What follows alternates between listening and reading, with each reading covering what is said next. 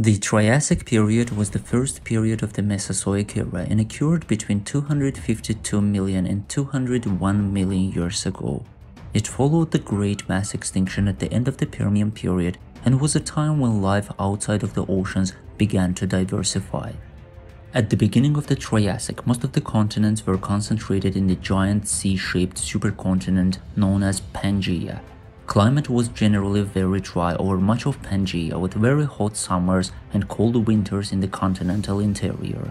The Triassic period saw the appearance not only of the first dinosaurs but also of the first true mammals. Other well-known animals that first appeared in the Triassic period include the pterosaurs, the world's first flying vertebrates, and the fearsome marine reptiles known as ichthyosaurs. Many strange and fascinating creatures emerged during this period. As an example, we will briefly talk about some of them. Drepanosaurus is an extinct genus of reptile that lived during the Triassic period approximately 220 million years ago. It belongs to a group of reptiles known as Drepanosaurs, which are characterized by their unique body adaptations.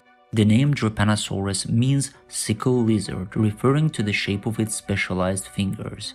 Drepanosaurus was a small reptile estimated to be about 2 to 3 feet, 60 to 90 centimeters in length. Its most notable feature was its highly elongated, hook-shaped finger on each hand resembling a sickle. These specialized fingers suggest that Drepanosaurus had a unique feeding behavior, possibly using its elongated fingers to extract insects or other small prey from tree bark or crevices.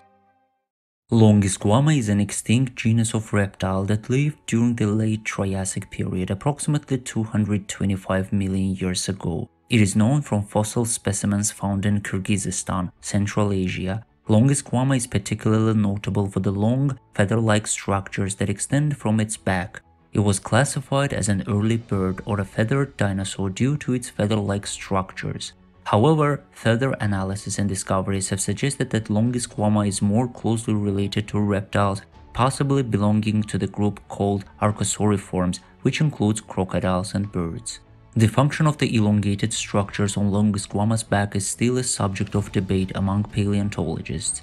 Some theories propose that these structures may have been used for display, potentially for courtship or species recognition. Others suggest that they could have provided some form of insulation or played a role in regulating body temperature. However, due to the limited fossil evidence and the absence of direct observations, the exact purpose of these structures remains uncertain. Eudimorphodon is an extinct genus of pterosaur, a group of flying reptiles that lived during the late Triassic period, approximately 220 to 210 million years ago. It is one of the earliest known pterosaurs and is notable for its well-preserved fossil specimens. Eudimorphodon had a wingspan of around 4 to 5 feet, 1.2 to 1.5 meters, making it a relatively small pterosaur. Its body was slender and it had long wings and a long tail. The skull of Eudimorphodon was elongated and equipped with sharp teeth, indicating its carnivorous diet. It likely preyed on small animals such as fish and insects. It was initially classified as a species of Dimorphodon, but was later recognized as a distinct genus. One interesting aspect of Eudimorphodon is the presence of preserved pycnofibers, which are hair-like structures covering its body. These pycnofibers were likely a form of insulation or display feature and are considered to be precursors to the feathers found in later pterosaurs and birds. This finding has provided insights into the evolution of integumentary structures in flying reptiles. And now let's talk about the weirdest one. Atopodentatus is one of those strangest looking Triassic creatures that you just have to look at multiple times to understand what the heck is actually going on. It was a long and slender animal, reaching up to 3 meters in body length, with a noticeable tail and sleek torso. It didn't have much of a neck, which is striking since the rest of its body is so elongated. The neck ends in a proportionately fairly small head. It was so robust it decidedly was an aquatic animal and used this sleek body to maneuver through the water.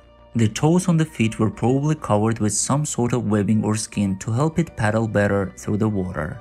Now the weirdest part of the Atopodentatus is decidedly its mouth. Rather than having a normal mouth that ends in a normal shape like a normal animal, Atopodentatus had a wide mouth, sort of like a hammer shape with a bunch of chisel-shaped teeth in the front. In some ways, you could even call this a duckbill, but a very weird and comb-like one. As a marine reptile, it would have been covered in smooth scales, generally designed to help it move through the water. Atopodentatus was a herbivore, but a filter-feeding one. It would forage along the bottom of the seas and oceans, gathering up plant material into its mouth and using its teeth to filter out unwanted material and filter in the much-needed weeds and greenery. The wide mouth allowed it to gather in as much plant material as it could while it foraged along the seafloor. As a filter feeder, Atopodentatus would have spent much of its time grazing, sticking to shallow waters where the floor was filled with green plants and other food that it could eat. It probably would have moved its body from side to side, using its limbs to help move itself forward more forcefully and twisting its body to make turns. It probably didn't go on land at all, not even to lay eggs. Only turtles and some other living marine reptiles returned to land to lay eggs. No other marine reptile seems to show this behavior, and most gave birth to live young. Atopodentatus does not seem to have adaptations for going back up onto land. It seems very highly adapted for aquatic life and probably also gave birth to live young, though there isn't much evidence either way in this regard. It is uncertain if it lived in groups, and it might have been a solitary grazer rather than a family-oriented animal. Atopodentatus lived on the shores of the early Tethys Sea as it began to grow during the Triassic as Pangaea shifted from its former position. These habitats were mostly shallow water where Atopodentatus could eat plants. It turns out that the original skull was crushed and the actual shape of the head is as we now know. Luckily, the rest of the body seems to have been decently preserved, so the general body shape of Atopodentatus has not changed, just its ridiculous head. The general sleek body with preliminary limbs adapted for aquatic life helps to place Atopodentatus in a group with other early marine reptiles. However, this analysis is very basic and requires more support to firmly place this reptile in with other early marine reptiles of the Triassic. The Sauropterygians are a group of fairly mysterious creatures that include most of the famous marine reptiles that appeared in the Triassic. They may or may not have been closely related to turtles. As such, Atopodentatus would have been a fantastic early cousin of later weirdos like Plesiosaurs and Liopleurodon, though they wouldn't stick with the shovel filter feeding mouth idea that Atopodentatus tried out. Still, it is possible that the similarities found are just convergent evolution, as many types of reptiles evolved to go back into the ocean and take advantage of new niches after the mass extinction.